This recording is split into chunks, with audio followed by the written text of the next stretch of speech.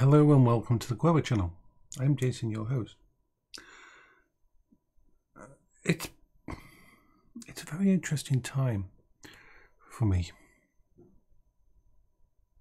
Ever since my review, when I talked to the person and they explained that I wasn't able to leave the house,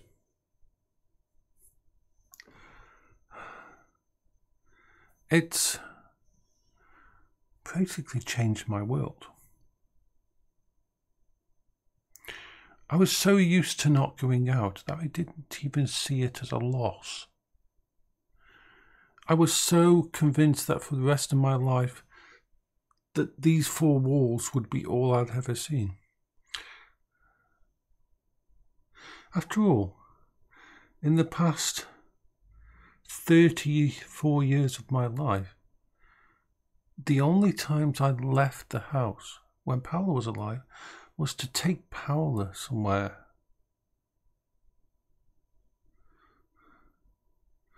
I can count probably in the 20 years of being with Paola, I probably left the house probably 5 times in that entire time without her.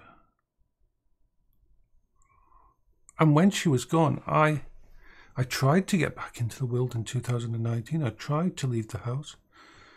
Ended up with me almost having an end-of-life situations. And by the end of 2019, I had basically stopped thinking of the outside world as something that I would ever be a part of.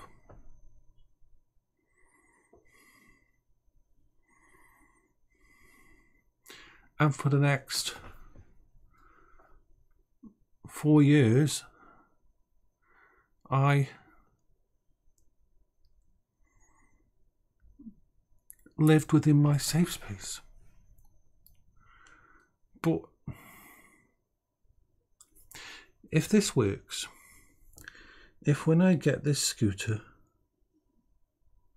I am able to leave my house without falling apart, if I am able to get to leave the house and just go outside in it,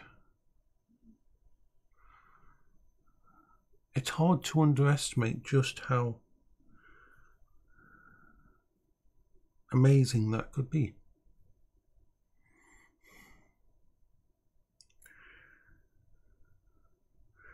My local town is only 1.5 miles away. I haven't visited it since January of last year when I had to go to the bank to sign some legal forms for my mum.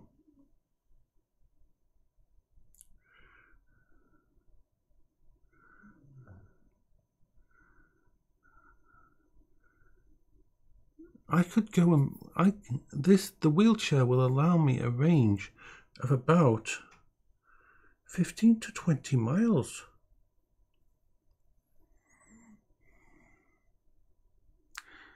The range of the actual thing is like 35, 36. But if I want to make sure I can always make it back home, I need to limit myself to about, let's call it 17 miles.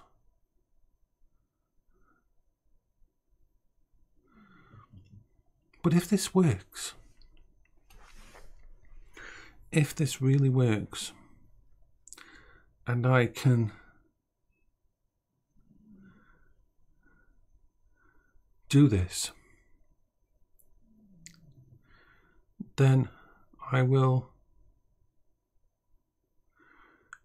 get a battery upgrade for it and take it up to a 100 amp battery instead of a 75, which will increase its range from 35 miles to 45 miles.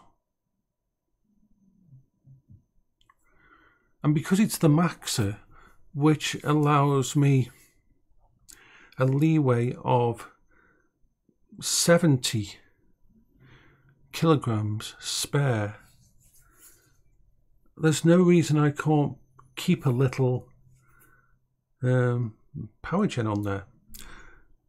6 kilograms on a power gen, 2 kilograms for water and snacks and foods, and then all the other bits and pieces I want to take with me. I've made a rule. Everything I take on this vehicle is going to be second hand, is going to be old. The computer, the tablet I'm going to take with me is from 2013.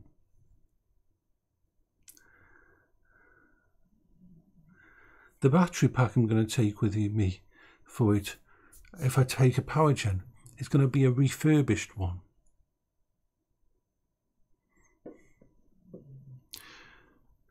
The phone that goes with me will be from 2020.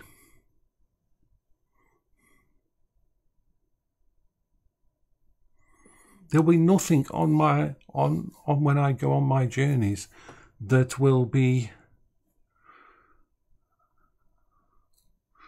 new.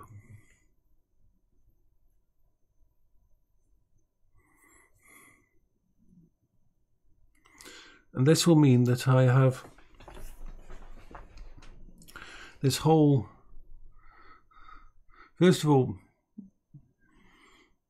nobody's going to really get anything out of me if they rob me. There'll be nothing worth taking. Even the Maxer itself will be second hand, and it's all going to be insured.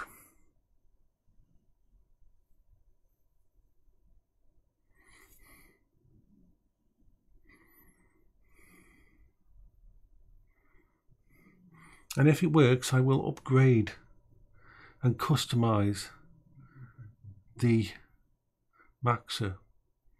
I will get a rain cover canopy for it, because the Yuko, if I really enjoy using it,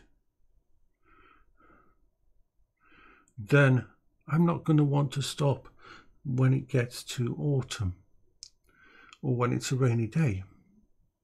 I haven't left this house except for that one journey to the car plague, and I did not enjoy that because I wasn't in a safe space for so long that this is like, it's beyond words. The idea that I could be able to leave the house and go places. I could go and visit my sister.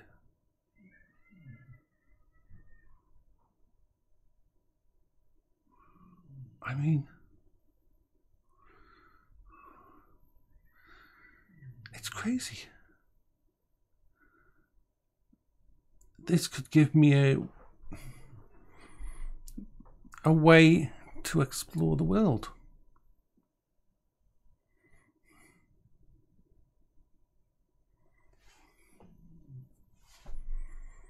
Or my local world.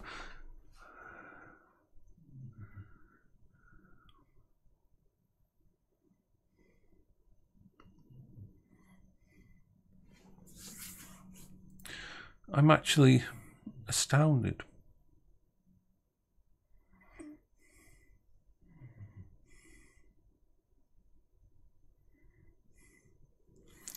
Anyway, I'm going to go to bed soon. This whole point. I was so worried about having my review, as all disability people are, to have their assessment. But I mean, the thing is, I've always been told, it's always been my depression that's told me that I'm not ill. Doctors have always told me I'm severely disabled.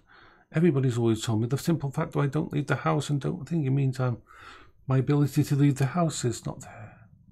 But my own brain had blocked it out because I was so focused on living here.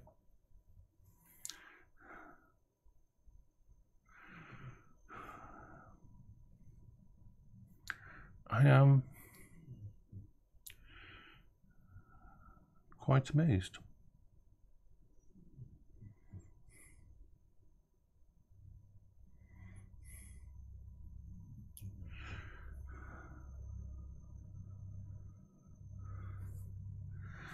this can mean to me.